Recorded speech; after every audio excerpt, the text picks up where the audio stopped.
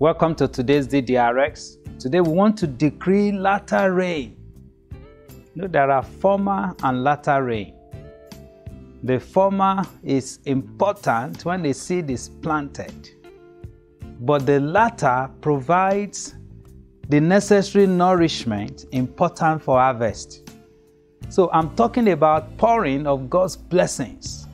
In Joel 2:23, be glad then, ye children of Zion, and rejoice in the Lord your God, for he has given you the former rain faithfully, and he will cause the rain to come down for you, the former rain and the latter rain in the first month. Zechariah 10 verse 1 says, ask the Lord for rain in the time of the latter rain.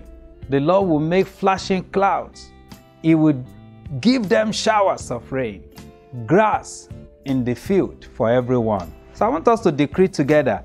I decree God's latter rain into my life. I decree my field shall be fertile and not barren. I decree my field shall yield an increase. I decree my heart shall open and produce great yields. I decree latter rain, and let the earth bring forth salvation, and let righteousness spring forth together. I decree my showers shall not be withheld. I decree I am blessed, and all the places round about me are blessings. I decree the shower shall come down in a season. There shall be showers of blessings. I decree no more fruitless efforts.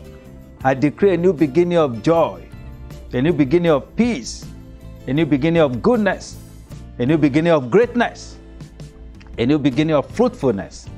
In Jesus' name, amen. Thank you.